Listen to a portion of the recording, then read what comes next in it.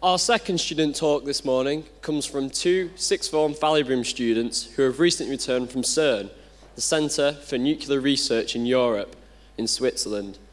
You may have heard recent reports such as faster than light travel come from there. To talk you through this and their close encounter with the Hadron Collider, please welcome Niamh and Oliver Harvey.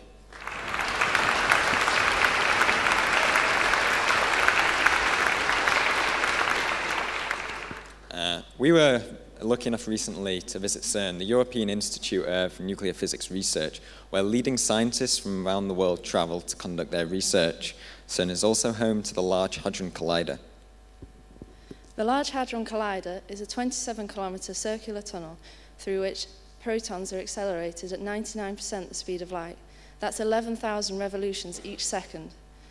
These protons are then collided in 4 huge chambers which image the particles that are formed. These collisions replicate the conditions 1/billionth of a second after the Big Bang. One of these photographing chambers is called Atlas, which we visited while in Geneva. Atlas is huge. It's half the size of the Notre Dame Cathedral in Paris and weighs about the same as the Eiffel Tower.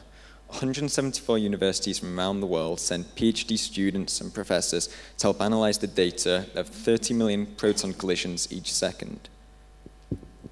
Each year, Atlas records over 3,200 terabytes of data. That's equivalent to 600 years of songs or 3 billion books. Each year, this data is then recorded on over 100,000 computers worldwide. At CERN, they're also looking to find the Higgs boson particle. This particle is theoretically responsible for why objects have mass. So far, they've been unsuccessful in finding this particle. However, if they find it, it will be a great breakthrough. But if they don't, a lot of modern physics must be rewritten. Some of the scientists we spoke to at CERN saw this as a good thing, as it would reveal completely new areas of research. You may have heard in the news recently about the neutrinos from CERN travelling faster than the speed of light. Currently, scientists around the world are checking these results for possible errors, and there are plans to repeat the experiment in the near future. If these results prove to be correct, Einstein's theories would be shown to be incomplete, and some parts would need to be rewritten. If Einstein's theory is incorrect, it would mean that time travel would be possible, both forwards and backwards. This would aid space exploration and allow us to visit more star systems. We would actually be able to arrive in a place before we left.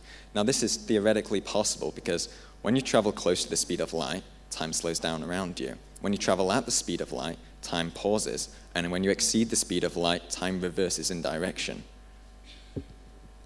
CERN is the largest experiment ever conducted and is playing a key role in uncovering new areas of modern physics. The results they get in the next decade will be vital in the development of our knowledge of how our world works.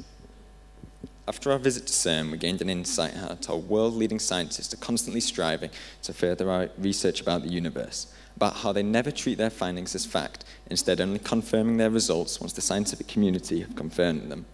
One of the main lessons we learned from our trip was that no matter how much we learn about our universe, there is always more to discover. Thank you.